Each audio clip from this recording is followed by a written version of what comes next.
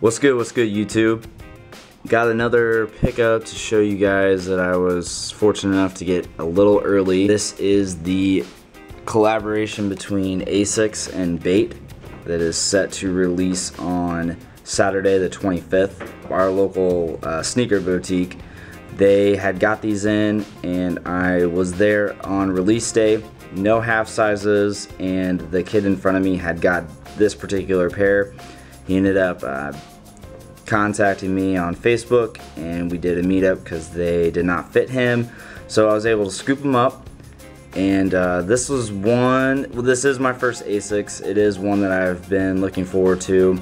The theme behind it, or the Bait Asics, the basics model is what they call it. This is the Guardian, and it's actually the second model. The first model was out a while back, and I'll flash a picture up on the screen so you guys can see what that is. And the process as far as Bait goes, I got really lucky with the Iverson questions when those released, but it's kind of a disaster. It's so hard to get through on any sites now, but when any company doesn't have the capability to hold up like a Nike does, or where they're always crashing, they all go to different, extents to get it done. Finish Line, I think, does it the best with, you have to be signed up for their reward program, and then from there you just do a basic raffle. Looks like baitme.com, which is where you would buy these from, they have the same thing now where you do a raffle, and then if you win your particular size, they email you back letting you know you have the opportunity to buy these when they come out. So I think that's a great idea. Hopefully Nike does something, because early links, bots, it's just crazy to think what we were at a year ago and what we're doing now. So quit talking, I'll just show you guys a little more on this. Okay, so you guys can see from the box here, the price tag $135, and I do believe it's going to be a little more expensive. I think it's $145, $150 through the website. Again, I don't really know why our shop was able to get these early or how they were, but they were set to release back in December, and they had got pushed back, but they had got the okay to go ahead and release these last Friday. So you see on here the Gel Lyte 3 in the colorway of a dark olive and a black.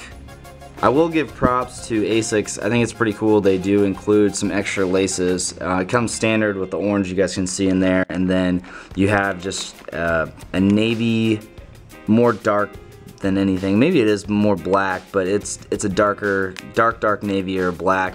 And then these that kind of match the tannish, the olive color that you see up here. Had those in there, and then shouts to Mr. Crispy Coil, because we were chatting on Instagram, and he actually had the same pair from Rope Lace Supply. I do like the rope laces. I know that it's a little off as far as the colors go, but that 3M flash on there, the orange, they do have like a creamsicle colored one that I was gonna hopefully get, but this is the only one that I had. So just to show what it looks like with those in there, I did throw it in.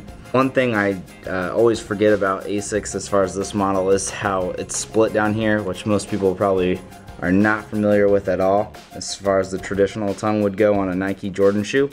And then real quick in here, you guys can just see again the size tag on here for US size 10. I will show some close-ups on it, doing on feet, and that'll be all for today. So until next time, just go ahead and leave me a comment if you guys enjoyed these, if you didn't like these at all, if you plan on trying to pick them up on Saturday.